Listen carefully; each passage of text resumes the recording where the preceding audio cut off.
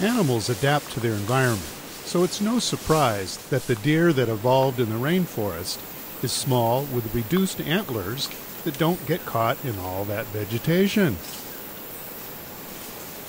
When there is danger, the deer dives into the dense undergrowth and keeps its head low. The red Brocket deer does not bound and bounce across an open field. That's what the white-tailed deer does. The red Brocket deer lives from Mexico to Argentina and is active by day or night. The red Brocket deer reproduces any time of the year, and the doe gives birth to a single fawn. They will come out of the forest to feed and drink, but they are always wary of predators. While they do eat leaves, Brocket deer feed more on seeds and fruit compared to their browsing relatives. Hard and tough seeds that go uneaten by other species will ferment in the deer's gut. This may detoxify any poisons and release more nutrients. Even a frog can make them jumpy.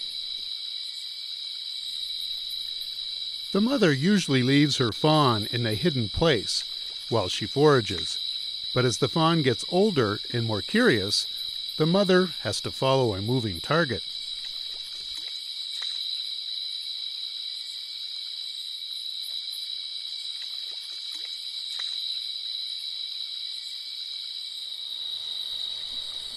This deer went out for a drink one night, only to be the first to witness an alien invasion.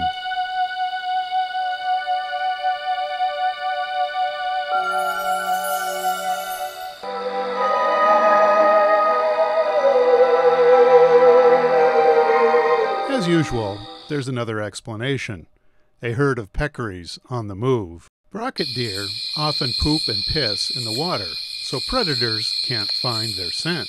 However, when a predator does locate them, speed is the best option. Even that doesn't always save the day, but everybody has to eat, and everybody dies someday, so run faster.